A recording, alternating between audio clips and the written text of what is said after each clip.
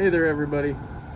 So what I'm looking at right now is a sewage ejector pump, and sometimes it can be a little difficult to tell the difference between a sump pump or a sewage ejector pump. And basically a sump pump is designed to catch groundwater that might enter a basement or a crawl space and pump it outside.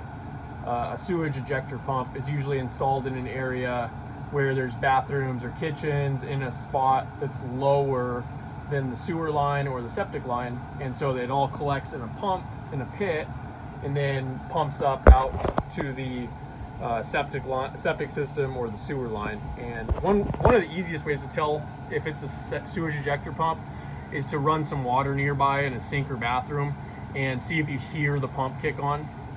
Another thing is you can look and see if there's any inscriptions on the system. And then one of the last things is sump pumps normally going to have just one line because it's usually collecting water and pumping it out, where a sewage ejector pump is more likely to have two lines or multiple lines because there's a spot where water can drain into it from the plumbing system and then be pumped out to the sewage system.